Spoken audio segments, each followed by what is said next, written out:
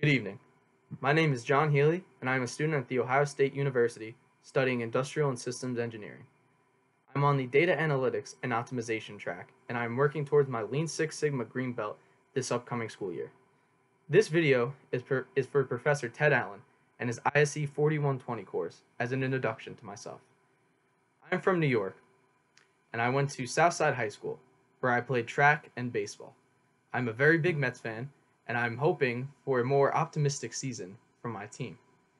I'm looking forward to taking this course because I'm currently in my capstone course right now, working with Columbus City Schools Transportation Department, trying to improve their on-time arrival rating for buses in the school district.